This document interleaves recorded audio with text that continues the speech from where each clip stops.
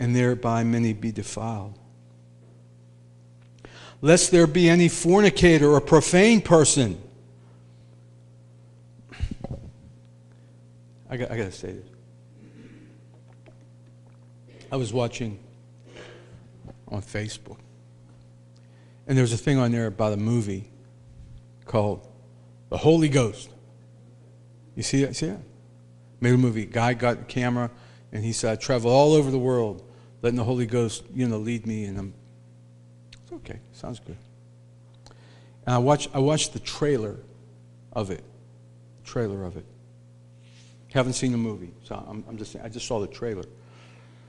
And on this trailer, they had these guys. There's a death metal band called Korn, Korn. Ever hear that? They were hideous. They're ugly, devilish. Anyway, one of the guys supposedly got saved back in 2005. He says, I became a Christian. And he left the band, right? So I thought when I heard that back then, I said, well, that's cool. That's kind of neat because these guys, they were out there. I said, that's all right. He had, dreadlocks and tattoos and everything. That's all right, but he left the band because he got to be a Christian. Got delivered him from drugs. He was a drug addict. I said, wow, that's neat. Had him on 700 Club, Well, last year he decided to join the band again.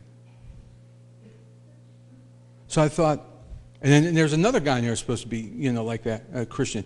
So I thought, well, maybe they're like, maybe they got, I don't have a problem if, the music would be kind of heavy, but maybe hey. So they showed him in this trailer. I'm getting way off base, but I guess I'm not. They showed him on this trailer, for the movie, and they would come out before their concert, and everybody like stand in line to get into the concert, and you got these guys with spikes and everything, it's like death metal or new metal, they call it. And they're standing in line, and they come out and they say, hey man, anybody here ever trust Jesus Christ? And they'd be saying the gospel. And I say, wow man, it's cool. Wow. They're going out, these death metal guys are going out and they're leading people to Christ. That's great.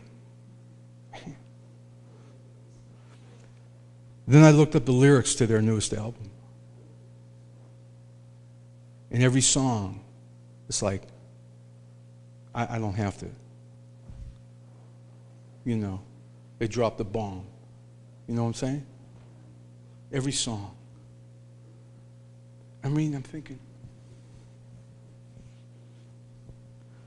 you say about holiness, that kind of doesn't fit my idea of what holiness is. Now, I don't care about the dreadlocks. I don't care about the long hair. I don't care about the tattoos. I don't care about the spikes in the nose. I don't care about that.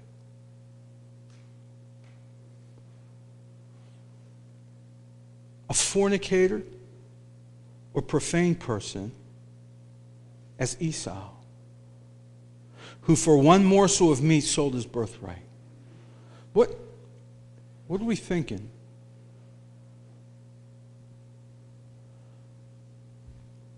Remember that story where Paul and Silas were in Philippi and that demon-possessed woman was following them around, that demon-possessed girl, and she'd say, oh, these are servants of the Most High God. You remember that? Paul cast the devil out of her. If it was today, they'd put her in a movie.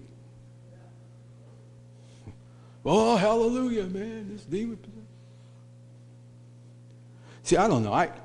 I wasn't raised as a Christian. Maybe I'm just too cynical or too skeptical to swallow this stuff like that. Pardon me for getting off track. But not everything it says, if they say Holy Ghost, listen to what they say. Look up the lyrics. Google the lyrics of their latest album.